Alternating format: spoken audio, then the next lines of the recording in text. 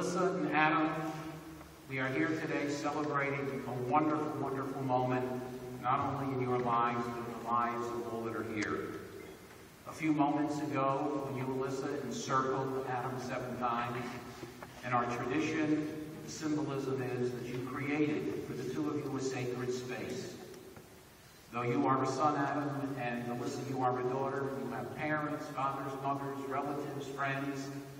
At this point in your lives, you have committed to each other to create a special holy place that belongs only to the two of you.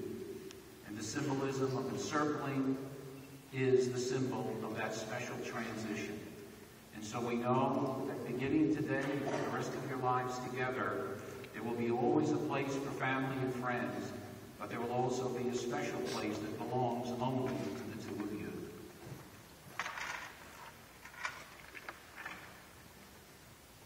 Baruch haba b'shem Adonai, ve'rachumchem mibeit Adonai, mi'adir al hakol, mi'baruch al hakol, mi'gadol al hakol, hu yivarech echatan v'hakalah. May those who enter be blessed in the name of God.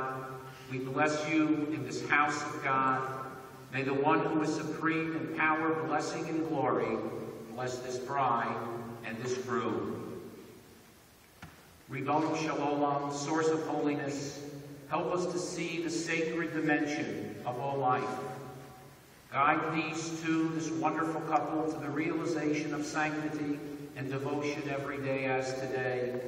Help them to renew their love continually as you renew creation each and every day.